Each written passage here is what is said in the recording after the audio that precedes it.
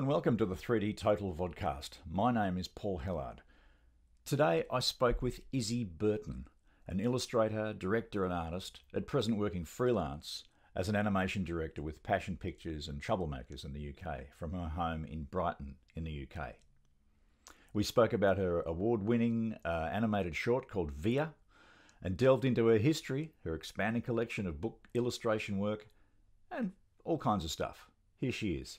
Enjoy. Welcome, Izzy Burton. Thank you for joining us on the 3D Total podcast or vodcast.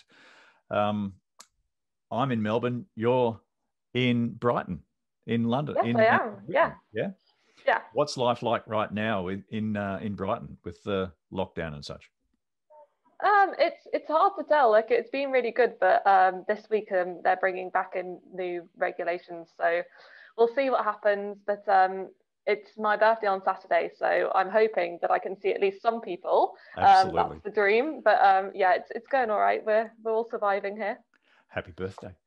Thank you. Now, you're an illustrator, you're a designer, director. Yep. Are you an author yet? I've read a couple of interviews that you were trying to be an author as well. Yeah, so my agents in the publishing world have told me that I have to put author in my headline now because they're pitching a book that I've written out there, which feels really strange for me because I don't like saying that I'm an author when there's nothing there yet. But I have written a chapter book for children, and I'm hoping that a publisher will pick it up. But obviously, everything's a bit slow at the moment, so we're just waiting to see if anyone's interested. But yeah, hopefully soon an author. Fantastic. Now, after graduating from Bournemouth University with a first-class degree in animation in 2015, you jumped right into it, didn't you? Tell me about that VIA project. Was that straight after your university? No, that was kind of, I think it was about like a year and a half in that I started that, like into my job at Blue Zoo, but they hired me straight after I graduated, which was very surprising for me. I had left university and I wasn't really sure that I was going to be able to get a job in the art world. So I'd kind of planned to get like a bit more of a normal job and just work on my portfolio. So I was like interviewing for jobs where I would create PowerPoints for companies and stuff, just something that was like a little bit creative. And that was like, I did that for about 2 weeks. I was interviewing for some jobs, and then luckily Blue Zoo found me because the directors of that company, they did my same university course. So they kind of look into our graduating year groups each time from that university. And they found my work and they offered me the job as a concept artist. So that was very out of the blue for me, and I couldn't believe it. It was like kind of a dream come true. I thought I'd be working for many, many months to kind of get to that stage of being able to get hired for a job like that. So it was, very surprising. And yeah, it was about a year and a half, I think, or almost 2 years into that job that I got the opportunity to make VIA.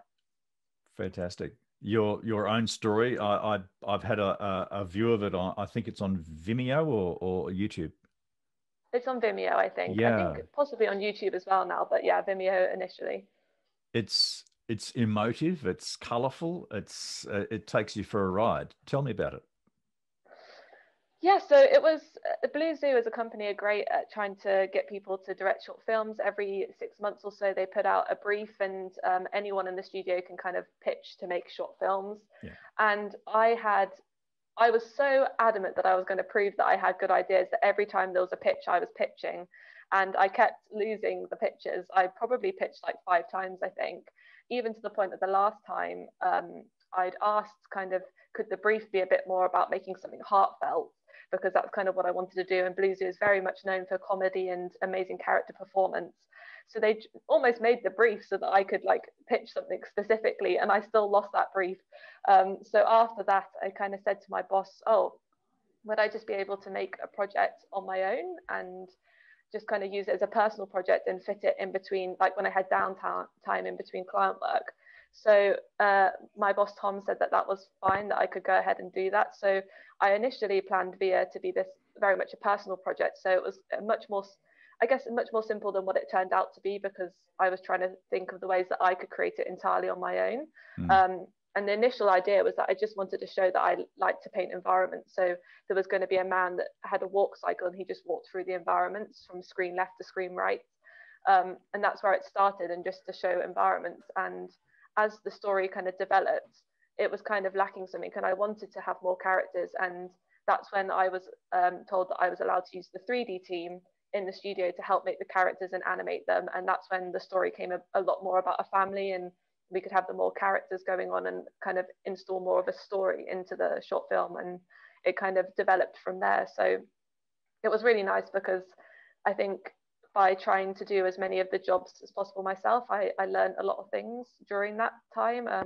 I learned After Effects so that I could composite it all myself and do all the little effects and things. So it was really good learning process. And it's kind of got me to the point where I tried to tell people that they can make a short film with whatever skills they have, and just try to find the ways around it, because I definitely did things in probably very backwards way to people that are very talented at compositing and things like that. But I found my way of doing things. And I think in a way that creates quite a unique end product, because you find like shortcuts and ways to do it in how your brain works. Yeah. Yeah, it was really good. Wonderful. That's also good, in that with Blue Zoo, you were using their software. It was an in-house project. You were learning on the go with whatever software package or anything in the studio that you could lay your hands on. That was a great step. Yeah, it was really good. And yeah, just having that backing from people. And because it was not part of the main shorts program, it was very much the main shorts program. There's like dedicated time to make those shorts, but because it was me trying to fit it in around client work, it would be like I'd work on it for maybe a week, and then I'd have client work for a couple of months, and I would not even look at it for a couple of months, and then I'd come back. So it was spread out over 18 months, whereas I think if we'd worked solidly on it, it would have taken like 3 to 6 months. Sure.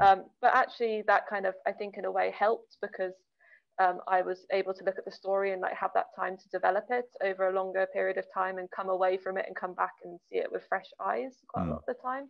So that was really nice as well. And I think it was nice to create a project without that pressure of it. I never thought of it as being something at the end. I think I was just making something for fun. And I think that's sometimes the best way to do it, because it got to the end of the project and I was like, oh gosh, this is actually going to go out in the world and people are going to look at it. And I don't think I'd properly like got that into my head whilst making it. That's what I'd like to talk about now, in that moment when it did actually go out and be screened publicly. Tell me about that that feeling of having that project completed, and that's you. That's what you want to show the world of yourself, because being a personal project. How did that feel, and how was it received? It was really scary. I think the time when I released it, there was the first time anyone ever saw it was my bosses went to do like a presentation internally to some advertising agencies, and they showed it to them, and it was like the first time anyone had seen it. And I suddenly had this realization that I was like, oh gosh, like this is like really part of who I am. And I think, like I said, because Blue Zoo was known for comedy things, I thought, oh, I'm going to come across as the like 24, 25-year-old girl who's made something really silly and like this and that. And I thought it was going to be ridiculous. And then when they came back from those meetings, they said that the people at the agency, some people had cried and that they really loved it. And that was the first time I'd had any kind of proper feedback on it, apart from a few of my colleagues. And that was really nice. And then as it kind of got more out there, and people kept saying, oh, I can relate to it, or I think it was like abstract enough that you could, like, lots of people said, oh, this feels like my life, or I can relate to it. And I just couldn't believe that had happened. I think I was so worried that it was going to be taken, I don't know, just seen as like a silly thing. And the fact that people could actually feel something for it was really lovely and unexpected. And again, like I said, because I hadn't really thought about it going out there, when it was finally done and I put it out there, it was suddenly like this hit of anxiety of, oh gosh, like what are people going to think about it? But it was received really nicely. And I think, again, that's down to the fact that I created it without thinking of it as a final product. And I just thought of it as a passion thing for myself. And I did something that was very authentic to me. And I think when you do things that are authentic to yourself, then people can relate to it, because they can see that there's like a real human thing behind it, I think. Yeah. Tell me, with the book illustrations, I'll jump across there just quickly. The book Yeah. illustration work, which is what percentage of work is the books at the moment for you? So at the moment, just because I've started a full-time job now, it's kind of slowing down. But obviously, with freelance, you kind of book yourself up. So I've Hmm. got books that are overlapping now. So I've got still quite a lot of books that I'm doing more in my like evenings and weekends. But last year, I've been freelance for a year before I got this full-time job, and the freelance. Also, I was freelance. It was almost like 80% of my work was book work. Yeah. It really just came out of nowhere. There was just all these things to do, and it was really exciting. So I'm glad I spent like a proper year really focusing a lot on the books Yeah. side of thing. And so The reason I was asking is, what difference does it make creatively? I mean, you earned yourself a lot of creative confidence with that the animation work. Do you yeah. feel you can expand yourself out with the books and cover work that you're doing now, built on the confidence you've created? Yeah, I think so. And I think I've always wanted to illustrate books, but I found that like when I'm doing animation work, people always say that the animation work is very illustrative. Hmm. And so I was like, oh, I definitely should do illustration. And now that I'm in the book world, everyone says that my illustration is very cinematic. So I've learned that I very much sit in this, I feel like this middle zone Hmm. where it's like a little bit of both worlds. And I feel like I was a bit worried that I didn't fit in either. But I think by doing that, I've made almost a style for myself that my animation work is very illustrative and storybook like, but then my illustration work has got like a cinematic feel to it, which I think has got me the book projects I've got so far. So Mm. I think it's nice to try and swap into that world as well and try and tell stories in like a much more limited amount of images, obviously, Yeah. per page and things like that. And book illustration, cinematic wise, it leads to that center spread, doesn't it? I mean, you're pulling the reader through, or the watcher of the picture book through the Yeah. book. A lot Yeah. of that talent of working your way through a storyline in a movie or an animation is the same Yeah. as going through a book, isn't it? Exactly. And I feel like when I start a book project, I start with like every page as a Yeah. small thumbnail, like a storyboard to check that like I'm not doing too many pages that are similar, but each one is like a different camera angle. And the publishers love it because I keep calling them shots and camera angles, and I Uh-huh. refer to it as a color script instead of a color rough, because I'll look at them all and try and have like some kind of color thing going through, Yeah. so that it feels a bit more like I'm using those things. And I feel like a lot of illustrators do that, but I feel like having the animation background, it allows me to think of things in a certain way and how I'm going to like use certain shots essentially to show the story as well. So I think it definitely benefits to have those kind of both those backgrounds Mm. to bring. Okay. I'm going to pull you back into your childhood. You grew up in the English countryside, didn't you? With a view of the rivers and the mountains behind. And you grew up drawing picture books and illustrating them. And okay, Beatrix Potter comes to mind, and I know it's Yeah. not the first time that's been brought up because it's the obvious segue. What's this is a kind of life's work for you, isn't it? Yeah, I recently felt that it's lovely because I feel like the stuff that I loved as a child is what I'm doing now as a job. As a And career, yeah. my mum saved so many of my like little books that I wrote when I was 5 and 6, and they've all illustrated, and there's lots of pictures of me like lying in my garden writing in notebooks and things. And I That's just great. feel like, yeah, I just everything seems to come back, and even the fact that what I draw a lot is environments in nature, and I feel like that's because I just spent so much of my childhood like running around fields and things and just Sure. in and even the fact that I grew up predominantly in the English countryside, but when I was 3 to 5, I lived in Connecticut in the Ah, USA, and my mum thinks that there's definitely some kind of North American like aspects of my artwork, and she thinks that I was at that very influenceable age of like absorbing things but not really realizing it, being almost like subconscious. So I think there's so much like even silly things, like at the moment I'm trying to make a picture book about these little moss creatures, and I've kind of put it aside, but I need to pick it up again, and that definitely comes from being a kid in America, we had this very mossy garden with loads of mossy walls and stuff. And I used to tell my brother who was younger that the moss was tiny palm trees, and there were little like palm trees for ants, and there was little creatures living in them. And so there's definitely little ideas like that I would make stuff up, and they're now becoming the stories that I want to tell now. So yeah, the fairies at the bottom of the garden. Yeah, exactly. That's great. So let's see. I'm looking through. I've got one particular project I'd love to get you to talk about, the Wonder Tree. This was what, a couple of years ago? So actually just finished it probably this time last year. Okay. So yeah. So it's only been out since July. But it's the first book that I illustrated, and it's the first book that came out, and it's written by Teresa Heapy, and I'm hoping she's actually just written a second one for me, and we're just trying to see if it's going to get the go ahead to do like not a sequel, but like a similar type of kind of nature book. And yeah, it was just a lovely first project to do because it was all forests and animals and all the things that I love, and quite a poetic text from her, which again really suits me. That's great. And yeah, it was a really nice project to start with in the kind of illustration and publishing world. Did you get much guidance from the author and whoever else is in her team to create the characters, or were you given free rein?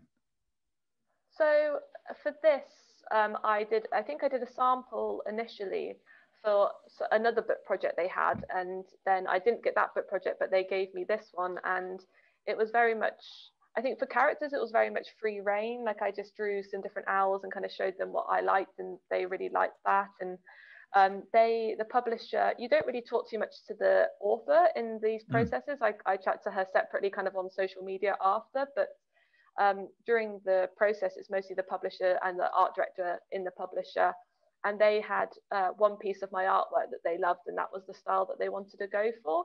And I found that quite interesting with a lot of the publishers. They'll come to me normally with one image of mine that they love, and they want it like that, and it's normally an image I've done like 3 years ago, and I'm like, oh gosh, can I still draw like this? And I have to try and remember the style I've drawn in. But they kind of like gave this as a starting point, and then that's kind of what I used to kind of focus myself as I was drawing.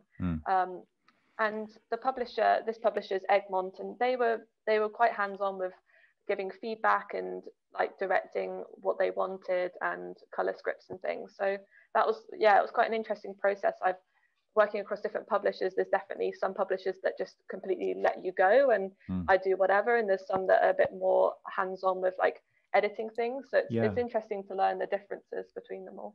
Okay.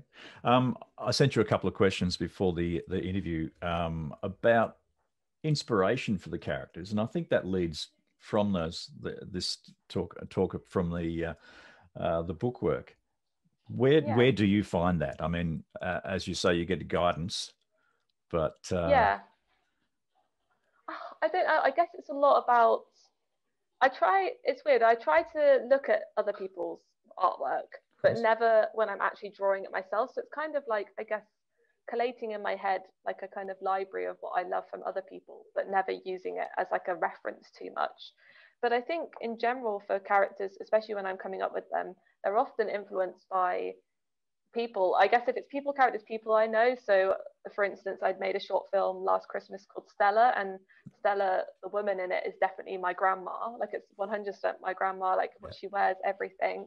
And even I recently did the cover, which is out now, with a Character Design Quarterly, which are with 3D Total. And that character is just inspired by my heroes as a kid. So as a kid, I wanted to be a zoologist, and my hero was Charlotte Ullenbrook, who was a zoologist. And like then like kind of moving on to like Jane Goodall and Diane Fossey and stuff. So I feel like there's a lot of things of just pulling in either people I know or my heroes and things I love. So like the Wonder Tree was great because my mum is really into birds. So I grew up, I was like that strange 5-year-old that knew all the names of all the birds. So I feel like that was lovely for me because I could be like, oh, it'll be this type of owl or this type of thing. And I draw a lot of ravens in my work, I feel, because I just love that type of stuff. So it's definitely all these little influences from growing up and things that I was taught about or people I knew. Great. So yeah. It's a passion. I think that it's also the kind of child that I actually look up to, because you're educated. You use Yeah. everything. You suck it all up and you use it. Um, Yeah. Now, this project obviously it fills your mind with all sorts of different ideas, and Yeah. the two book projects you mentioned um, are right down your alley, right down your road. Yeah. You know exactly. It's a passion. Yeah. A creative springboard comes to mind. Um, Yeah. aren't you lucky to have had projects like that that have allowed you to jump into your own backyard, as it were? Yeah. I feel like I was actually speaking to this, like about this to someone yesterday, and just being like, I've been incredibly lucky in the fact that storytelling is what I want to do with my life. Mm, I've only recently realized that everything I do, like writing, drawing, creating films, is all about storytelling. And every single role I've had, whether it's in animation or um, like in publishing and stuff now, is I've always been allowed to have my own ideas and influence things. And like I've always been in a position right since I graduated to sit in a meeting and say, this is what I think, this is my idea. that's great. And even now with this working with Netflix, in the beginning of this very core team for a new project, and because it's right at the beginning, we're able to influence what's going into this project to some extent. And I just feel like it's really exciting that not only am I drawing, but I'm allowed to have ideas and actually come up with creative solutions to things. And that's all I could ever dream of, I guess. Like Mm. just being able to um, have that extra thing, because I love drawing and I love that, but I really just want to be able to help like make ideas the best they can be, whether it's my idea or someone else's idea that I'm just kind of almost consulting on. That's right. So yeah, I feel like I've just been very lucky to like draw projects like you said that are kind of what I love, but Mm, also hopefully influence where they go and the direction sure. they take. I want to be very careful here, because I need to ask you, how much can you talk about the Netflix projects that you're working on? I don't think anything at all, apart from to say that No. I'm working on an unannounced kids TV show because it's very early days, and hopefully, I don't know when there will be an announcement. Maybe at the end of the year, I'm not sure, but Mm, it might even be later than that because it's at the very start stage of it. But no, it's like an absolute dream project and dream team, and it's just so exciting to work with so many like talented people. I think I just feel like I'm going to learn a lot, mm.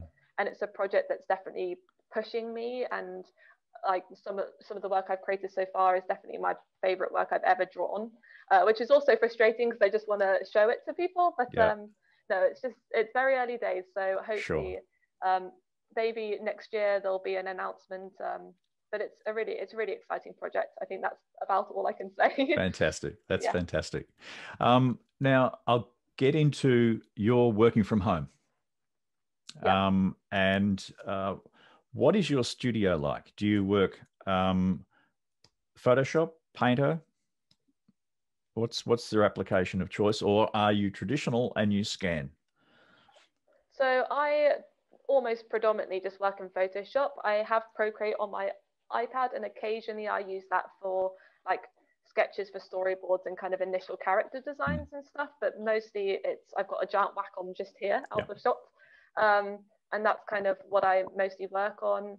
I love using inks, and earlier this year I did a test piece where I drew it with inks and then edited it in Photoshop to kind of bring more of the stuff I like into it, but I'm definitely not very skilled in traditional stuff. But I would love to kind of explore that a bit more.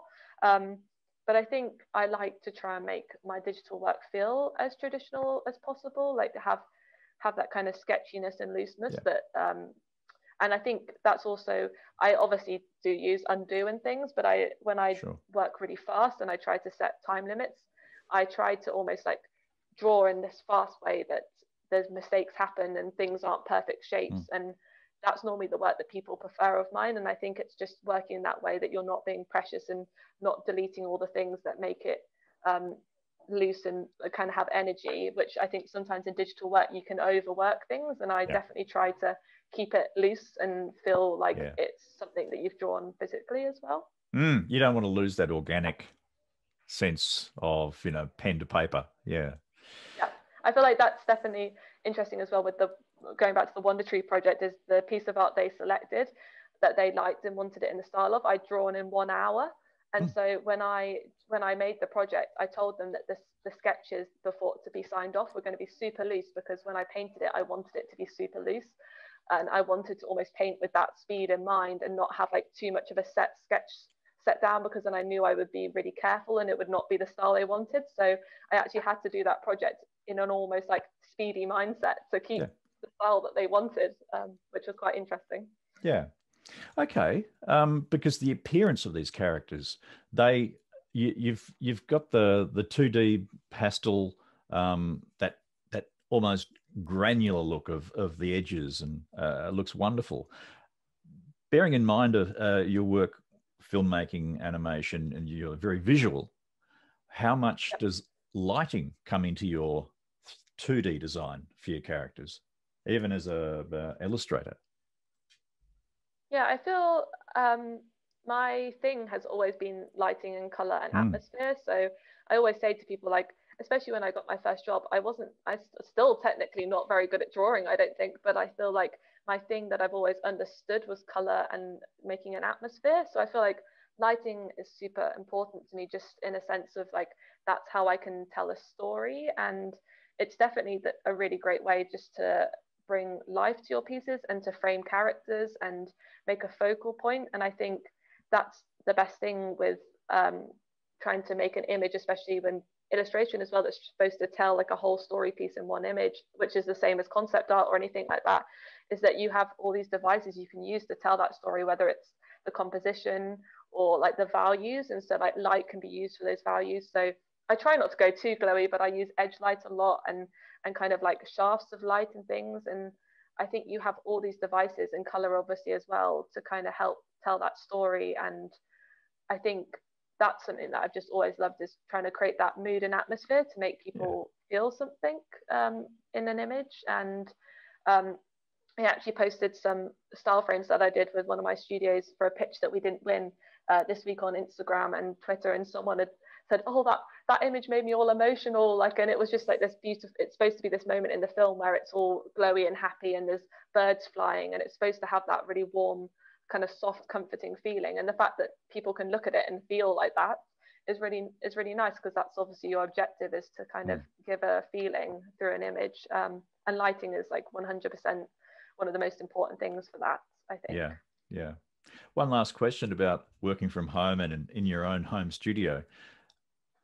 Do you leave that very much during the day to get out and see the outside as much as you can, of course, in this? Yeah. So I've actually just literally this week swapped studio space. So I was working from home. Okay. I'm now working in my boyfriend's living room. So he's just sat over here on the other side. And actually that's quite nice, because I feel like it's nice to have a separate workspace, and it's nice to also, I've been working with my housemate, but it's nice to have that other person to chat to. And like, he's also creative and in the kind of animation and film and games. So we have very similar kind of stuff that we do. But yeah, we are very lucky that the sea is just like at the end of the street. So we can kind of go for a walk or whatever and get a coffee. And I try to like, I feel like I'm someone that if I'm inside all day, my head feels physically fuzzy. Like it feels like I haven't like taken a big enough breath. So I definitely like to go for a walk. And when I lived in London, I always lived like as close to the river as possible, because I found that I could breathe easier near a body of water. So that was definitely a big reason I moved to Brighton, to be near the sea and have that kind of even bigger body of water to kind of calm and kind of refresh me. So I definitely, if I get stuck during the day, I just go to the beach, and it makes you feel like you can breathe a bit deeper, and then you can come back and feel like you've refreshed yourself and reset Completely everything. Understand. Yeah, that's great. That's great. Final question. I've done a little bit of background research to before this interview, but I have to ask, did you get a dog? No, I was actually talking about this morning. Like, oh gosh, I almost got a dog last summer, but it's just one of those things where I feel like I'm so likely to move country, hopefully, or something for a job at some point. Like I'm Yeah. supposed to be in LA for this job and things, and it just doesn't seem fair to get one and then possibly move. But they're definitely like my favorite thing, and it like makes, like I stroked one outside the coffee shop earlier, and it just makes my day better if I see one. So I'm very hopeful to have a small dog or a large dog curled up at my feet one day whilst I work, but not yet, unfortunately. That's our time for this evening. Thank you very much, Izzy Burton, for joining me on the very first 3D Total vodcast. And it's been great talking to you. And I wish you all the very best of luck in the next few months. We're all crossing our fingers this thing gets out into the background as soon as possible. So thank you very much again. Thank you so much for having me. It's been lovely. Good on you.